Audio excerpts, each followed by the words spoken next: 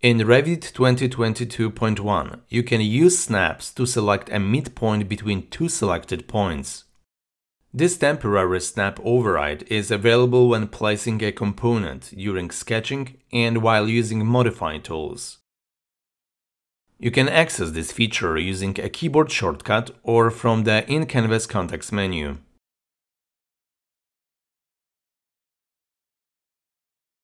Right-click in the drawing window, expand the Snap Override submenu and select Snap Mid between two points to enable the temporary snap override. Choose your first point and then hover over the second point to view a temporary line and midpoint indicator. Click on the second point to place a component at the midpoint between the two selected points. When drawing a wall, floor, stair or similar elements, the mid between two points temporary snap override is available at each point of sketching.